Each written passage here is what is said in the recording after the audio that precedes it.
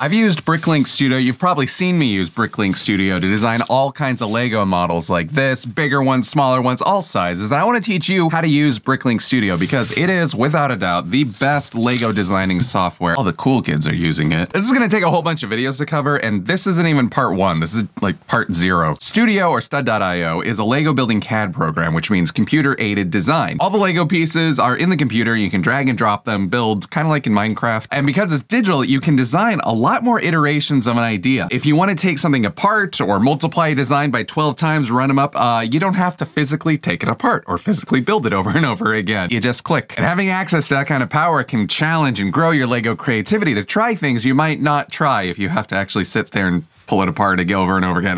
Maybe I'm just lazy. I've been using Studio for about 5 years, and while I feel very comfortable and capable using it, I certainly don't know everything there is to know about it. I'm still learning new things all the time from other people making really great tutorials. The way I learned Bricklink was getting stuck, running into a problem, looking up an answer, eventually figuring out what I was even trying to ask, and then watching a tutorial. And yeah, I want to help you get familiar enough with what it can do and what the terms are for things, so that way when you run into a question, you'll have the terminology to go on the internet and look up an answer from somebody who knows a lot more than me. The point of general education isn't to teach you everything, it's to teach you enough so that way you can teach yourself. And that's what I want to do. So, step 1, download Studio.